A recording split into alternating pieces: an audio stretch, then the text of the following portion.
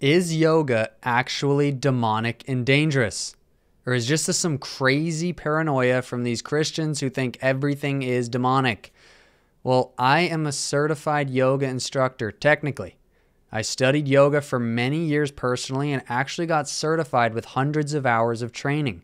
Went to Thailand, studied and practiced yoga more professionally. I know Ashtanga yoga, kundalini yoga, done bhakti yoga, a lot of different yogas. You got Bikram, hot yoga. There's so many different yogas, but is yoga itself somehow demonic? And just to be clear, stretching and exercise, that is not demonic. If anyone thinks stretching and exercise is demonic, they know very little about anatomy and about health, because stretching is very healthy. That's why basically all athletes do it. It is amazing for the body. To stay limber is to improve your longevity, to improve your quality of life, having a healthy body. But is yoga just stretching and exercise? Well, no, it's not. It's actually a spiritual philosophy that was given to the ancient sages of India. It's Hinduism. The scriptures are called the Vedas, and in the Upanishads, which is one part of the Vedas, the whole spiritual pursuit of yoga is outlined. And the word yoga itself means to be yoked with. Not yoked with Jesus Christ, yoked with Brahma, which is a Hindu deity that embodies the idea of the God consciousness, the divine. The whole objective of yoga is to merge yourself with the quote-unquote divine, which is the source energy.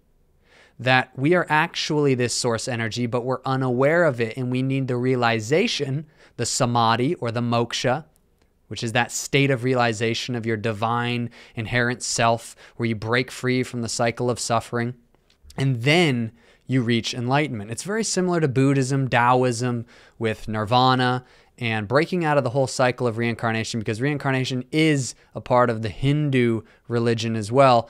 And yoga, not just that, but has many different gods and goddesses that are worshipped, different poses worship different gods and goddesses, the sun sequences, the lunar sequences, which are poses done in a specific manner to worship the sun, to worship the moon.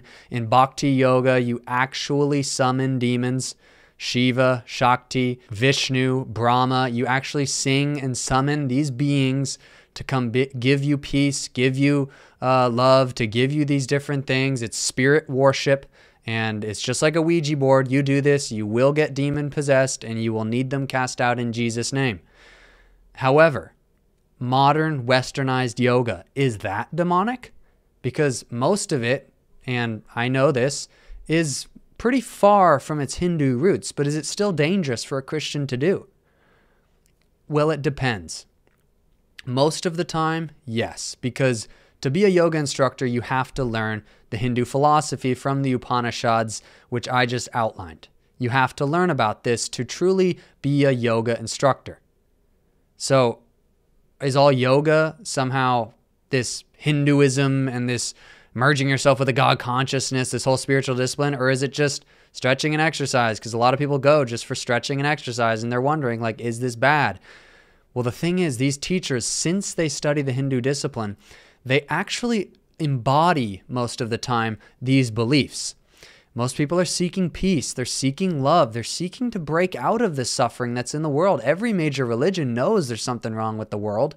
You know, how do we get out of suffering? How do we break the cycle of suffering? Buddhism, Taoism, Hinduism, they're all seeking to break out of this suffering for true peace, for true love, for true comfort. So they think that this is the answer. And these teachers many times devote their lives to this being their source of wellness, their source of health, their source of peace in life. They don't know Christ. You know, they don't get their peace from the Prince of Peace. They don't truly know God most of the time. So they seek this alternative spirituality to fill this void in their heart that we all have because of sin. There is something wrong with the world. It's called sin. And Jesus Christ came to break the chains of sin in our lives and to free us, to give us freedom, and to save us from hell, which is the result of sin. Now, these yoga instructors will guide you into these meditations, will guide your mind into these different feelings of light and love and peace. And it might sound great. It might sound amazing, but there's no Jesus. There's no Word of God. There's nothing that's actually drawing you to the truth. But this trance-like state that you're meant to achieve, where actually leaving your body is encouraged. To leave your body and to get into this divine state of consciousness, they call it, where you're out of your body and you know the true illusion of yourself, and you break out of your emotions. You become the witness, the observer to all your thoughts, that you actually aren't your thoughts. You're actually greater, observing your thoughts, and you are God, but you just forgot it. They might not say that specifically, but many times the techniques, the visualizations, and the meditations do guide the soul towards that. Now, the thing is, there are actual spirits, just like there's spirits and demons involved in creating doctrine, as we know in the book of Timothy, and in the different false religions and deceptions that don't add up. And, many people say, oh, every religion's the same. Every religion is pointing to God, and you can get to God in many different ways. Well, no, Jesus Christ is the way, the truth, and the life, and no one comes to the Father except by him. Jesus Christ is the way. And when you think that all the religions are the same, okay, what about the religion that says Jesus didn't die on a cross? Did he die on a cross? There are historical truths that are debated. So every religion is not the same, and the beliefs they have are not the same. That there is no good and evil. It's merely an illusion. We need to break out of that yin and yang to create this peace and this, or do we have multiple lives, or do we have one life and then the judgment? Or do we have many lives? Should we have a caste system because of karma? And then poor people automatically are considered somehow bad because they must have done something bad in a past life. That's karma. That's the caste system. That's evil. However, karma is used very lackadaisically and casually in our society, in our pop culture. And so is the practice of yoga. It's very casual. It's very lackadaisical, without an understanding of the true spiritual precautions that need to be taken when you're trying to be healthy in a post-Christian era world. Yoga is demonic in itself, and there are a whole pantheon of demons involved in this. And just like spirits can give doctrines to people, they gave them to the ancient sages, the Vedas, the Upanishads, to lead people away, to lead those humans away from knowing Yahweh, from knowing their God and their Creator. Now you look, many people will adopt this instead of being on fire for God. Many Christians who start to get into yoga, they're going through things. They're depressed. They're anxious. They're unhealthy. They want to turn their life around. Many do.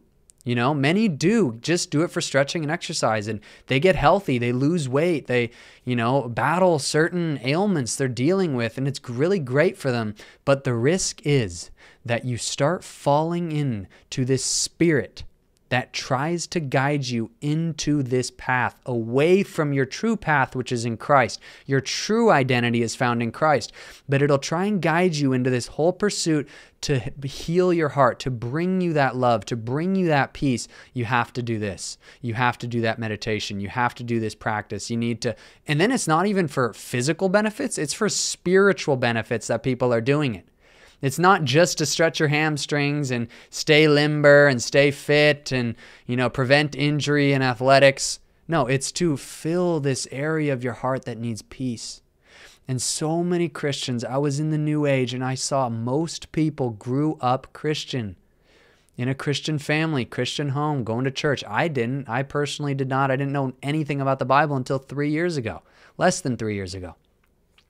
But so many people grow up in that, and they're in a dry church. They're in a church where they see no demonstration of the power, only preaching of the word. Yet Apostle Paul said he didn't just preach the word, he demonstrated the Spirit's power to build people's faith. So people's faith might be built on that, the power of God, not just the preaching of the word.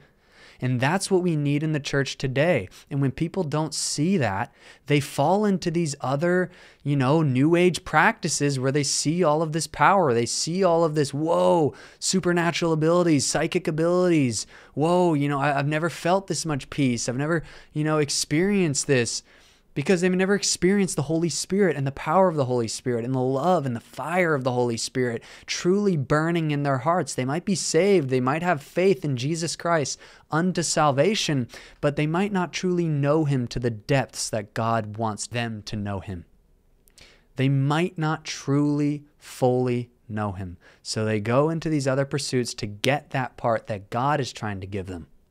That's why many people get into yoga. And the danger is you get into this, you stop, having a love for the word, having a love for the Lord, and you end up going to this, sharing quotes about mindfulness, sharing quotes about peace, and not really any scripture anymore, not really sharp word of God. And just this fire starts to go down, and then lukewarmness, and then, oh wait, Jesus actually went to India between his teenage years, and when his ministry started at age 30, he actually went to Egypt and studied in the Hermetic principles and was a yogi and reincarnated.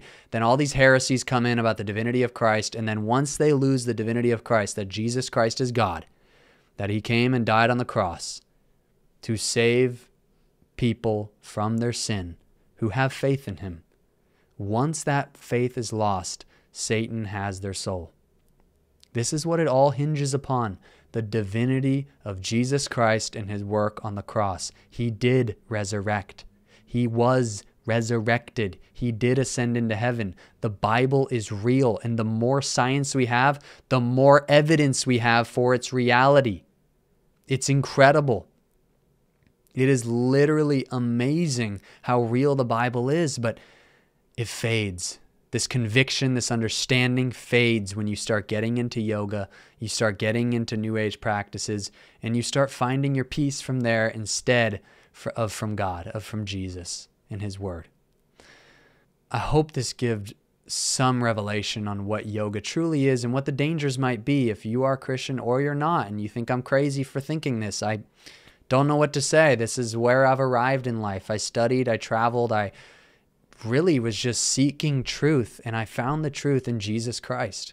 When you see an actual demon look at you, when you see actual supernatural phenomenon, and then you see the power of Christ in casting these demons out, and the level of healing, the level of true just love for people and power that changes people's lives like that, better than any rehab program, better than any pharmaceutical drug, better than any psychedelic experience, it changes you because you see the real power of our Creator. And that's Jesus Christ.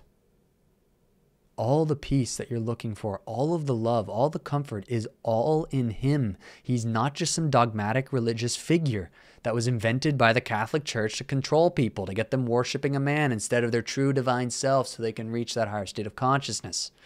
That is false. That is a lie, so you will not be a part of God's kingdom when he comes back, because Jesus Christ is coming back. No, we're not ascending to the 5D, only for those people who are awake and that, Christianity is a cult. There are cults of Christianity, but the belief that Jesus Christ died 2,000 years ago and actually resurrected and was witnessed by hundreds of people and then ascended into heaven publicly, and we have more evidence for this than most philosophers and emperors that we study about in school.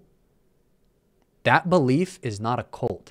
That belief is understanding of history and understanding of the truth. And I pray that God reveals this to you if you already aren't aware of this. And that if you are, that he takes you deeper into his word. He takes you deeper into the truth so you can help people in deception who are slowly falling away. You can bring them back so they can fully fulfill their calling in life.